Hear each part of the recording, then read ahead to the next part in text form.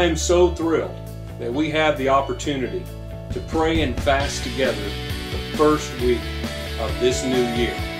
I hope that you're planning to participate with us from Monday, January 2nd through Friday, January 6th, as we fast and we pray, believing God together for a productive and a profitable, prosperous, and fruitful 2012 in our own lives, but also at Northgate Church.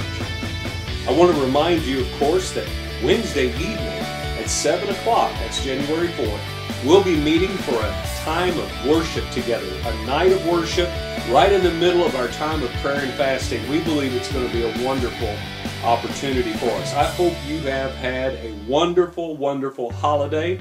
I'll be sending out the devotions each morning to all those who are on our email list, and you'll be getting those. Hopefully you picked up one of the devotional prayer guides from the church, and you'll join us each day of this next week. Deborah and I love you. We're grateful for the opportunity to serve here at Northgate Church.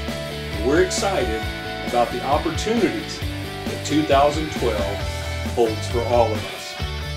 Happy New Year, and we'll see you Wednesday night. Talk to you again soon.